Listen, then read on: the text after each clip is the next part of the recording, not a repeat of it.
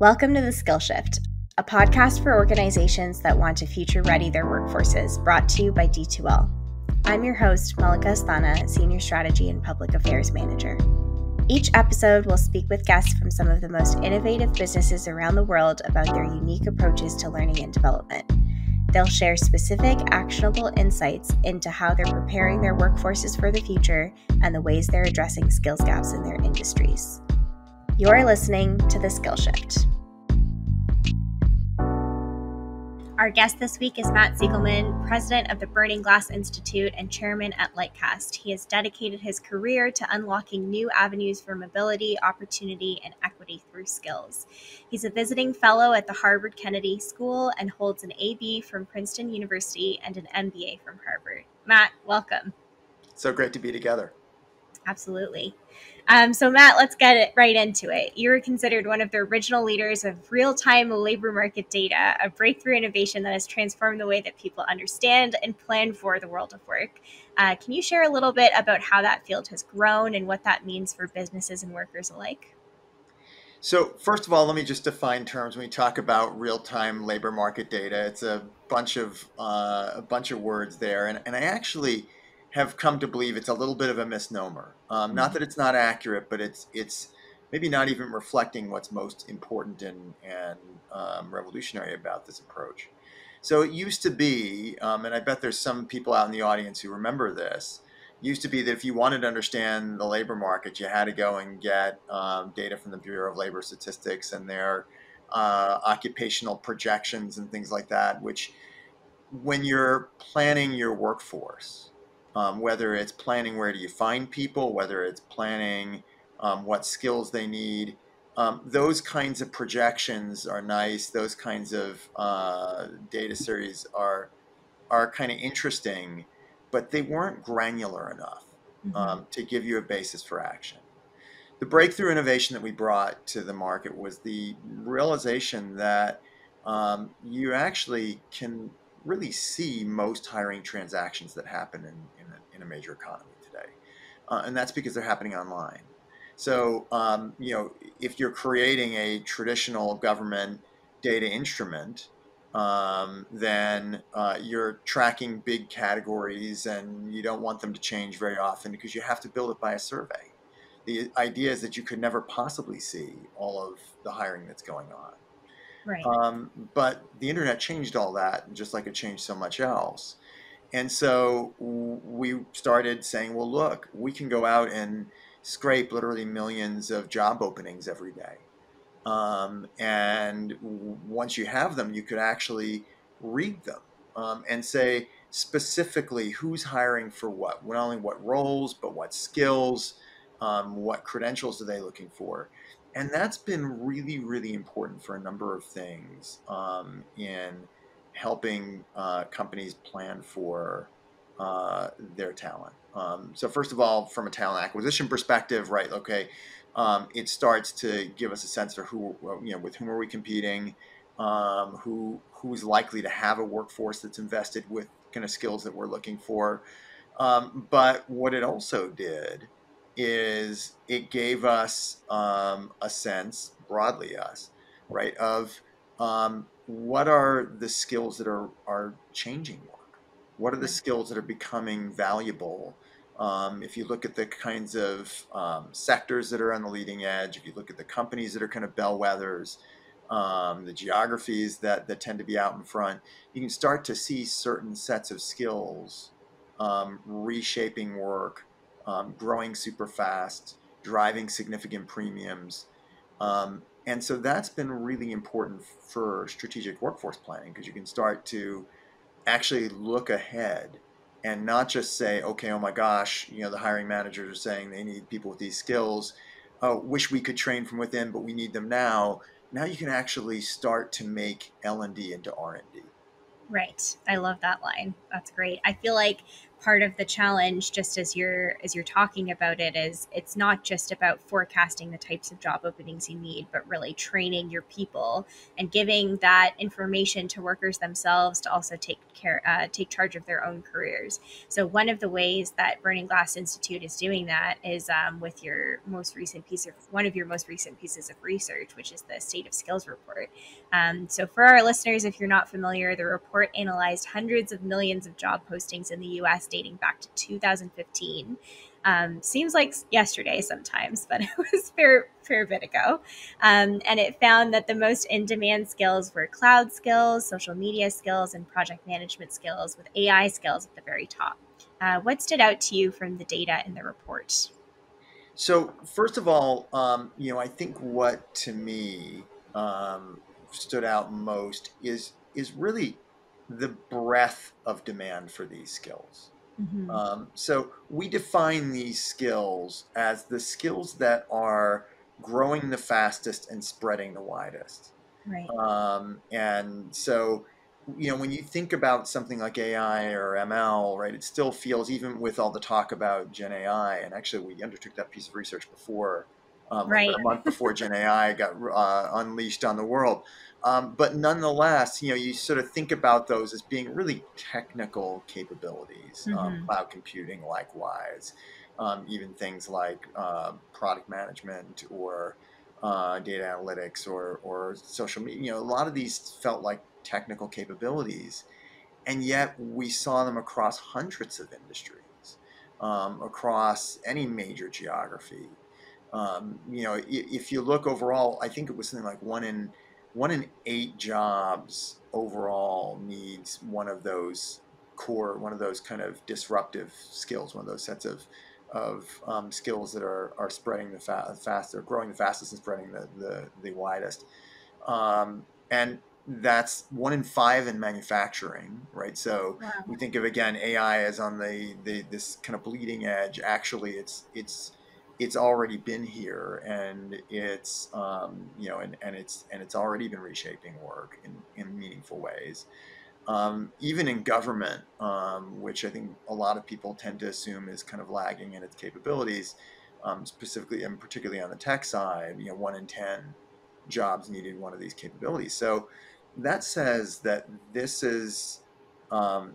set of skills are going to be increasingly critical Right. to defining jobs, to defining people's readiness for work, and to defining which companies are and which organizations are most are most ready for work. I think that makes a lot of sense when you think about the the challenges that workers have in trying to even fill some of these job openings. I mean, what's the takeaway for workers? What does that mean for people working in these jobs where, how much does it impact the employer as much as it does the person who's executing it? So I think there's both a risk and an opportunity here for workers. Mm-hmm. The risk, of course, what happens if you aren't acquiring those sets of new skills that are Right. increasingly not just defining occupational specialties, but are actually defining the job that you're probably already working in. Right. And the opportunity, which is how much value you can unlock in your career if you get ahead of the game. And so worth sort of unpacking each of those. In terms of that risk, I'll put it this way, and this is a risk, by the way, that's shared by employers. Mm-hmm. Um, you know, we've part of what we of the analysis that we did in that report was built in some work that we did together with the Boston Consulting Group. We found that the average job has seen, across all occupations, has seen 37% of its top skills replaced just in the last 5 years. You sort of think about how astounding that is. That's Think, by the wild. way, like if you're an L&D leader, like is 37% of my learning catalog changed in the last 5 years? I'm going to guess probably not, right? Yes. And so for a worker, that says that this isn't just couple of tech jobs again that maybe need some new skills. Everybody in every job is going to need new sets of skills to stay current. Right. And that sounds maybe kind of hyperbolized. Hmm. But first of all, worth pointing out, right, when you think about the 37% was an average. So the jobs that are being most transformed, that top quartile, it was actually 76% of the skills were different. Wow. And That's the incredible. bottom, isn't it? Like it's breathtaking. It's And sort then of unbelievable if you think I about it, know, but right? Like, if yeah, it weren't like for the fact that we pulled a lot of data, I wouldn't believe it. right, The bottom quartile was kind of a lot of tended to be more low wage, construction, right, transportation, those kinds of occupations. But the other thing to bear in mind here is that if you were, so, this is affecting all sorts of jobs. But if you're in a job and you're not acquiring new skills, look, I think it's easy to look at this and say, well, it's not, people have always needed new skills. And that's probably true. I'm sure there's been a significant acceleration. right, But the reality is that most people don't necessarily get fired for not having the skills they need. But if they do get displaced, there's a lot of research that shows that people who that's when you really kind of feel the brunt of it. right, Because employers want to hire for what they need in the future, not what they've needed in the past. right. And so that puts workers at significant risk. It puts workforces at significant risk as well, right? For L&D leaders, one of the things we have to worry about is the workforce that we have able to be the workforce that we need. Yes, But definitely. here's why I think there's a big opportunity here. And again, this is an opportunity for workers and it's an opportunity for companies as well. Hmm. And that's this: in when you see the pace of growth that we're seeing here, and when we're seeing that a lot of the new skills that people need to acquire are ones that hybridize different fields that haven't tended to travel together. Think about marketing people who suddenly need the data skills to be able to manipulate customer data when most of the marketing people are kind of right brain people, right? Hmm. When you sort of start to see those kinds of changes take place, the people who can be out front in acquiring those skills are in the catbird seat in the job market. The companies, the organizations who have a workforce that can be invested with those future ready skills, those companies are likewise um, far ahead competitively in Right. terms of what they can accomplish relative to firms whose workforces are further behind. So having our antennae up to be able to see those changes in real time is tremendously important because it allows us the time to react. I love the way that you phrase that. I think one of the challenges when we talk about this sometimes is that it's such a process oriented and like top down approach of we need to do an audit of skills within the company and think 5 years out to what skills we might need. And what you're saying is not necessarily no to that, but how can we also look at the job openings that are already coming out, not just within your own company, but across the industry, and sort of positioning yourselves among competitors even to see what everyone else is doing and really what are the transformational skill sets that everyone is going to need at some in some capacity. It reminds me of something that I heard when I started working in this space a little over 6 years ago, and it was something like, you know, there's no such thing as a digital job. Like every job will require digital skills. So it's interesting how some of that just becomes table stakes after a certain point in time. By the way, we're seeing the same thing with green right now. That people Mm, go through all sorts of gymnastics to try to figure out which jobs are green jobs. And right, I'll give you an example. If you're a network engineer, network. I think most of us wouldn't look at a network engineer and say, "Hey, that's a green job." But increasingly, we're seeing network engineers who need to understand power conservation. right, Right? It's given just like the nature of these huge machines that they're and cloud servers and whatever that they're leveraging.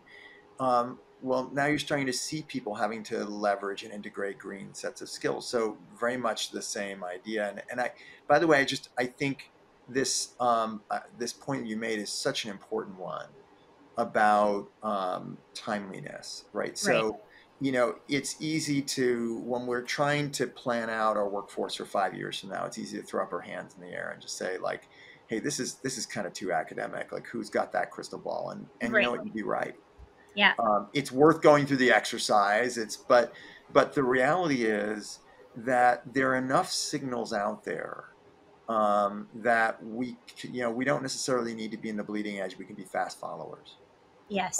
Yeah. And if we can say, hey, look, here's things that we can say, coming soon to a theater near you, right, and be able to plan for them.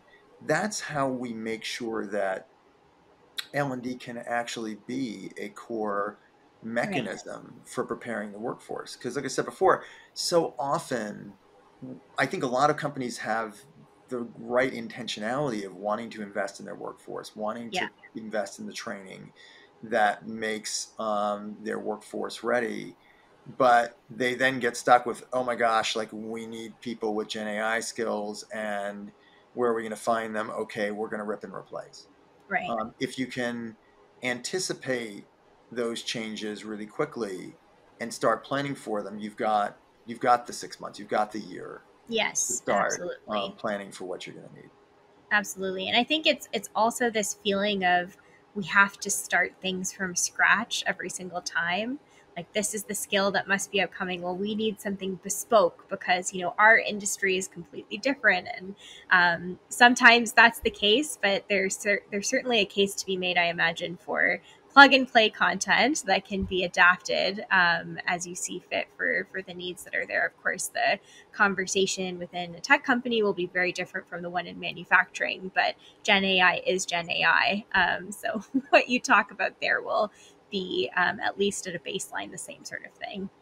So one of the things that you talked about at the beginning was, the opportunity that exists for workers, and thinking a little bit more broadly about what sort of almost the social contract is between the employer and the employee. I wanted to talk to you about another research piece that you've got, which is called the American Opportunity Index. I would love for you to tell me a little bit about that and what it is that the index does. Fabulous. Well, the American Opportunity Index is something that we think really changes the game in terms of how we can help companies evaluate worker experience, Mm-hmm. and to do that at scale. Um, a lot of work that's been done thus far sort of relies on sentiment surveys, or you get to things that try to evaluate job quality Right. by looking at the inputs. What kind of benefits people get, and do they have flexibility in time off? Those things are super important to employees, to how they progress. But what we tried to do with the Opportunity Index, together with our colleagues at the Harvard Business School, and at the Schultz Family Foundation, was to instead look at what happens to workers, and how being at a given company changes their trajectory. So it grows out of some past work that we had done, where we looked at how people move up from what are often called poverty trap jobs. And we found that a lot of, there's a number of factors, when you switch, what fields you switch, that play out. But one of the ones that seemed to have the biggest impact on people's upward mobility was the specific company you work for. So you could have two workers in the exact same job at two directly competing firms who have entirely different prospects for whether or not they move up. And so the Opportunity Index measured the Fortune 500 based upon the trajectory of their workers, be able to understand which companies were doing the most to create opportunity for their workers, not based on, again, kind of their practices, but based on what actually happens to their workers. So we followed millions of their workers, and specifically workers working in jobs that don't require college degrees, to see how they progressed over a 5-year period. And we saw very significant differences. We measured the access that companies gave to opportunity. We measured the amount of upward mobility that workers experience. So, can you get on the ladder? Can you move up the ladder? We measured the earnings that people have. Are you making enough to stay on the ladder? As we move toward releasing, by the way, this fall, the 2023 index, we also are looking at questions of fairness. Are people moving up the ladder equally?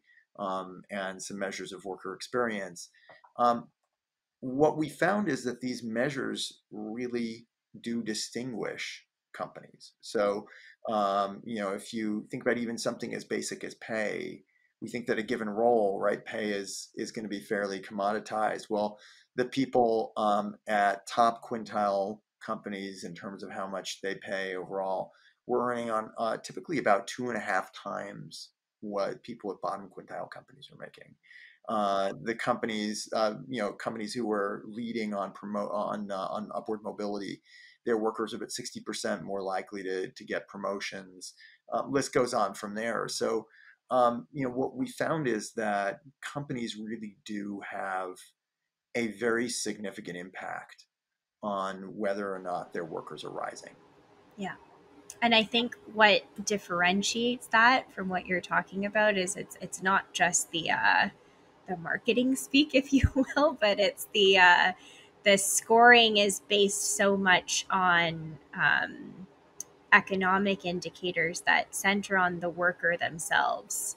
And it's not just a few stories of success here and there, but it sounds like there's things that are embedded in the culture that are then passed on through, the work that managers do as well, to support their direct reports and move them up.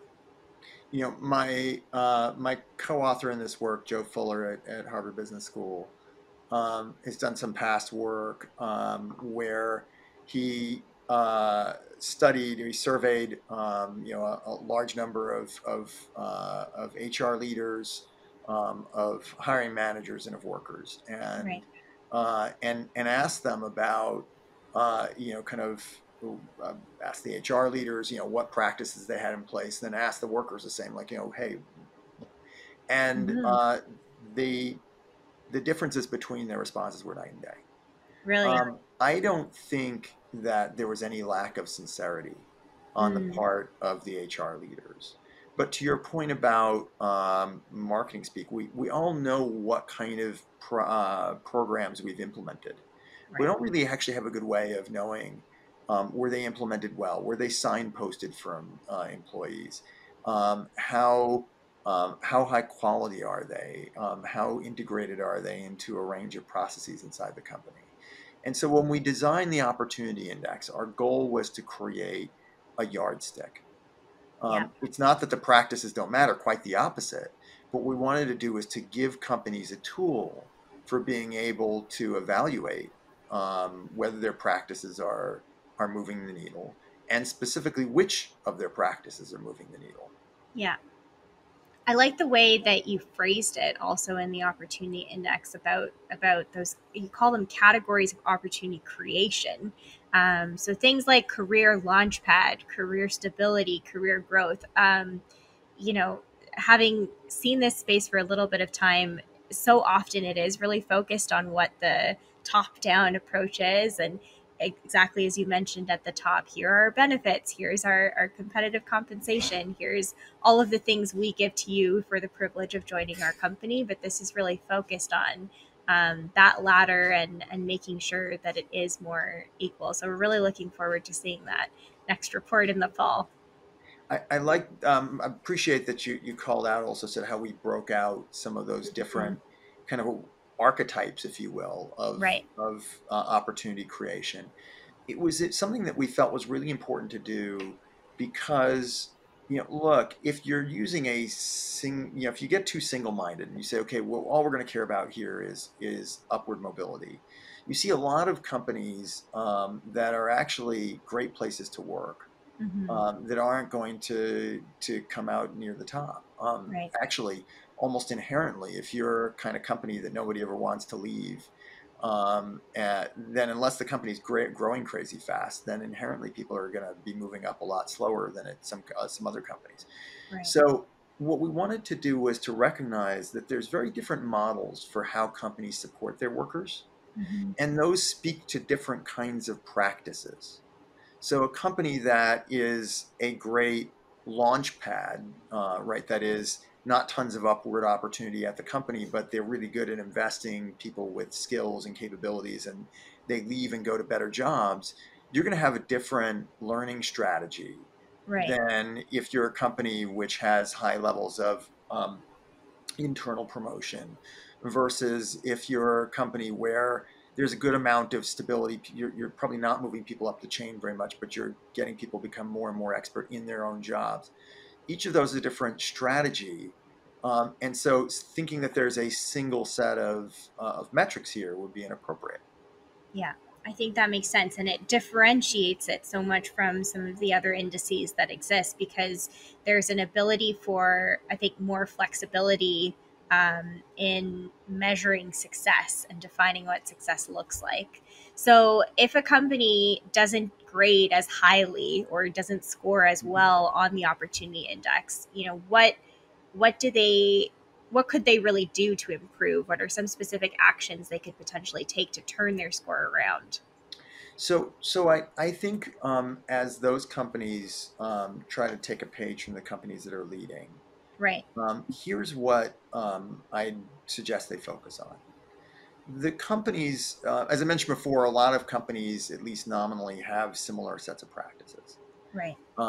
There are a couple of things, though, that stood out among top level companies. One is that they were really good at signposting the kinds of programs that they had for so that employees really knew that they were there. Um, it's great to have a program, but employees need to know about it. And those that often means not just kind of having an email that goes out from HR that says, "Hey, take a look at this program. You should do that too." But often it meant, how do we embed that, for example, in the internal in the performance review process, or things like that? How do we create sets of development mentors? How do we train up our own hiring managers or managers themselves to be able to coach employees more effectively and point them toward resources that are available? Yeah. The broader thing that really distinguished companies that are at the top is that they were able to see their existing workforce as being a pipeline of talent for where they were going to need Mm. people in the future. That sounds kind of obvious. Well, of course, as we have a sets of jobs that are going to need to be filled, we're going to want to look inside the company to be able to fill them.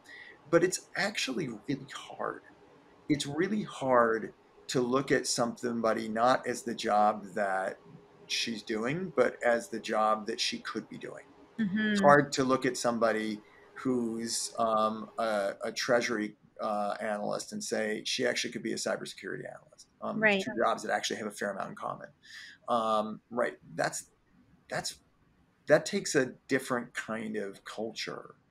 And I'd say, for companies that are looking to kind of boost how they support their workers in rising, I think that's where I'd start.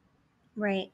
I like the way that you describe that because I think it also speaks to the fact that, although we talked about at the beginning, you don't want to necessarily only focus on that forward looking journey of what skills your company needs. At the end of the day, you also need to think about doing some level of quantification with every person within the company for the skills that their job tasks require and the Mhm. skills that they maybe naturally bring to the position based on their experience. And, you hear this sometimes in career coaching about this strengths based approach, borrowing from Gallup, and this idea that, there's some things that you can naturally bring and maybe you weren't even recruited for that. So it's a challenging thing sometimes to try to do that on a larger scale, especially the bigger, employee count that you get. How do you really quantify any of that?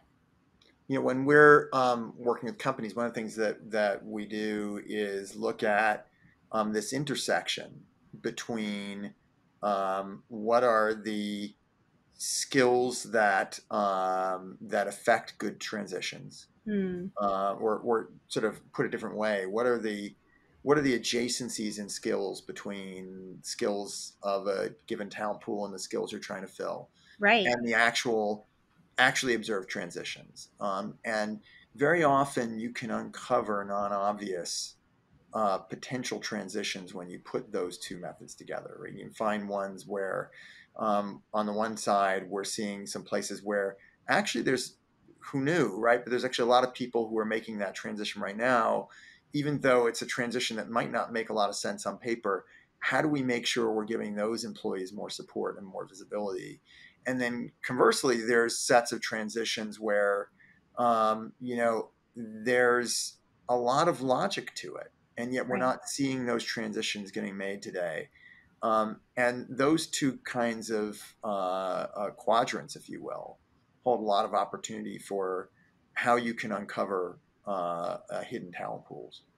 That's really interesting. I've heard that described from a higher education perspective in terms of looking at the specific, skills that are maybe included in course material and the difference between, an engineering profession and some kind of like rocket science degree. I'm not doing it justice by explaining it that way, but I wonder how you tell that story on the employer side, because it feels like it's almost a different type of skill set that L&D professionals might need to be developing, which is to be able to see those linkages and really to leverage the real time labor market information to really be able to tell that story.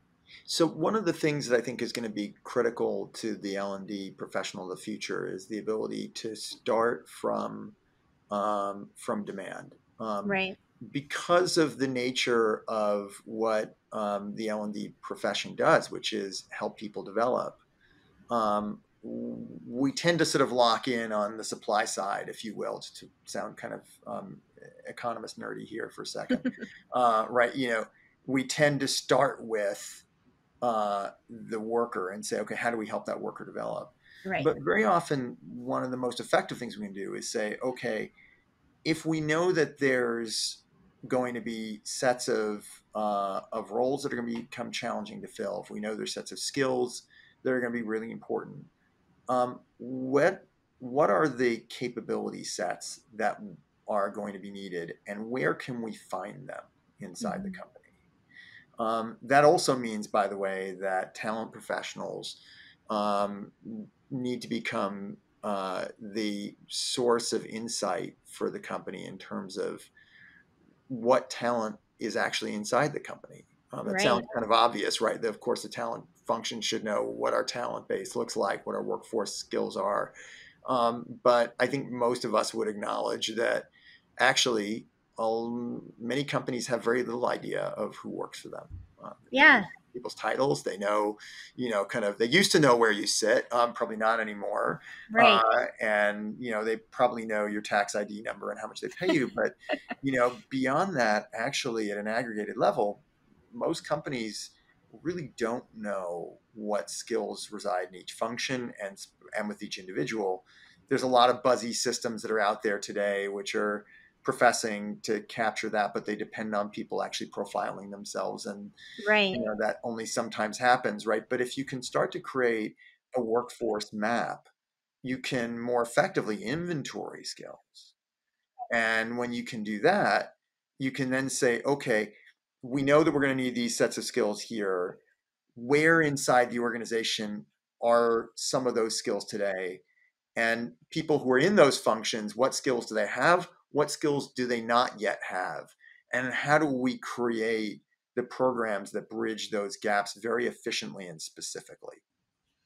Yeah, it's interesting that you mention, companies that might not have a good idea of what's there. I mean, I know you've got tons of stories from the opportunity index itself, but I wonder if there are examples. I'm trying to think of some examples, but there are some instances where, given digital transformation, you're looking at people who might have been in frontline jobs that are doing very like manual and repetitive tasks, and you're seeing the types of skill sets that they have very differently because there's a whole bundle of tasks that they're completing or changing. So one example that comes to mind is IKEA.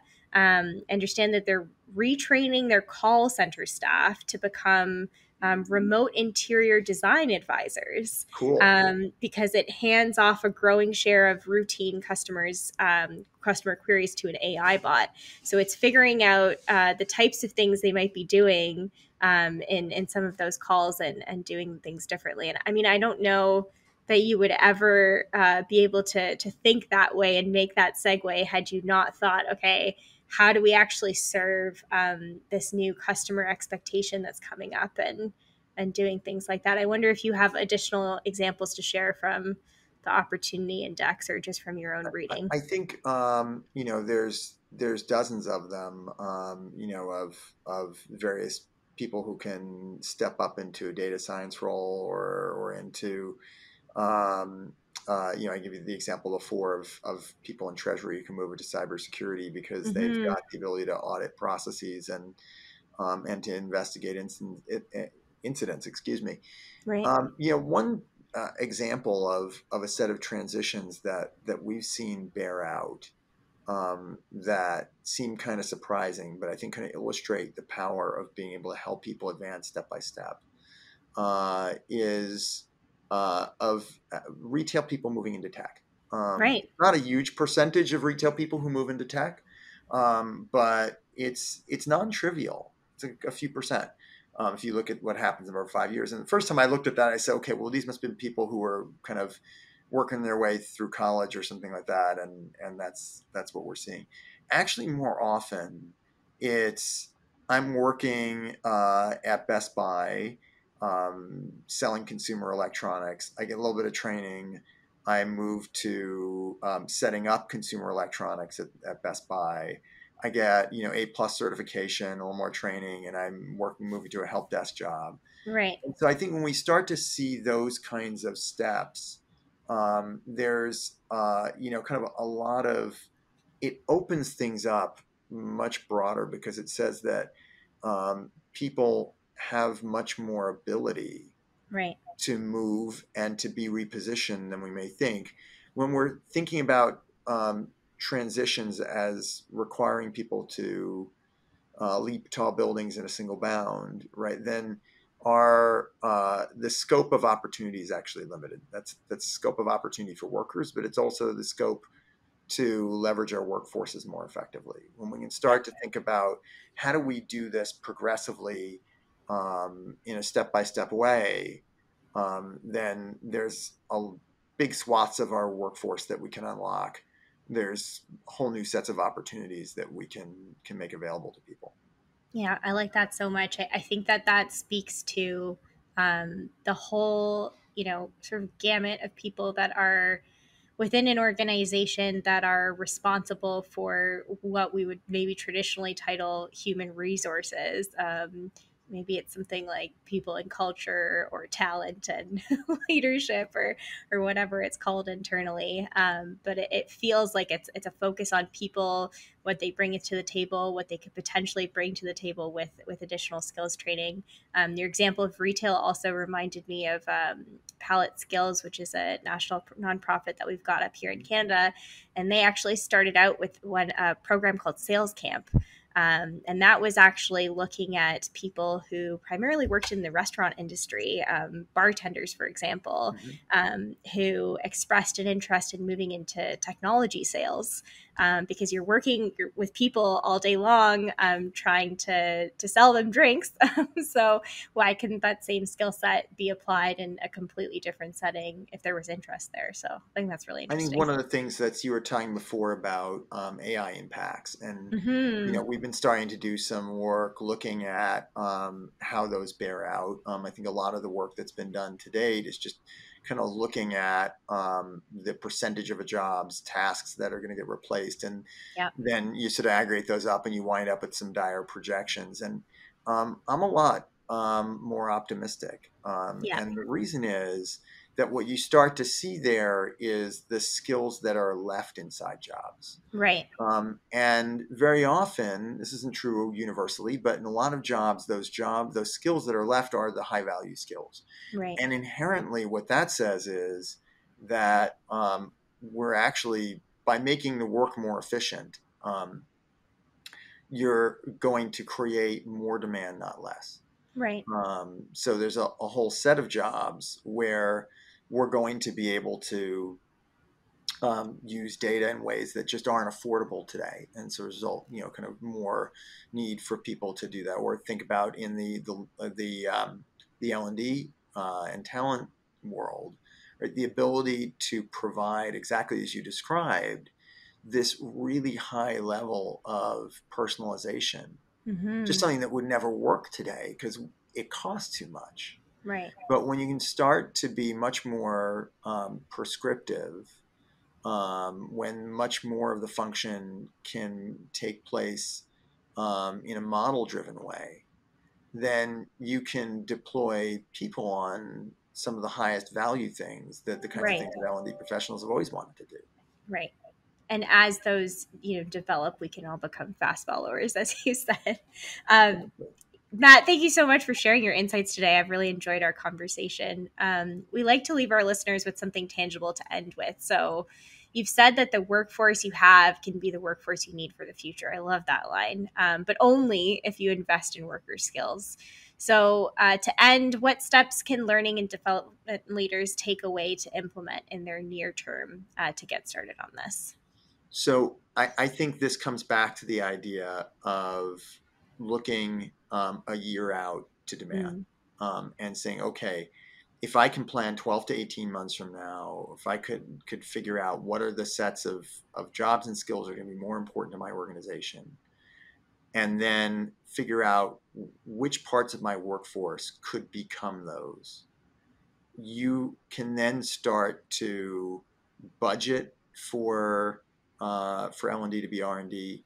You can structure L&D to be R&D, and you can make sure that you're creating an effective pipeline of talent, and not wind up in the situation where you really wish you could, but there's no way that you can meet that timeline. And I think people have more time than they think, as long as they are being very focused about anticipating trends, again, not multi-years out, but 12 to 18 months out, and creating the structures that both build worker awareness of those opportunities, that create high efficiency programs that can take people from the jobs they're in to the jobs that are going to represent greater opportunity for them and greater value for the company. That's great. I love that so much. I feel like I'm going to include that in our forward-looking thought leadership. So that's fantastic. Thank you so much, Matt, for your time. So enjoy this. Thank you.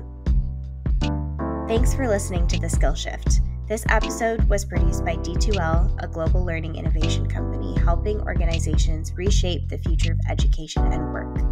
You can find links to the resources we discussed in this episode on our website, d2l.com. There you'll also find the video version of this podcast, related content, and more. You can also find other episodes on Spotify, Apple Podcasts, Google Podcasts, or wherever you listen to your favorite podcasts. Thank you for joining us.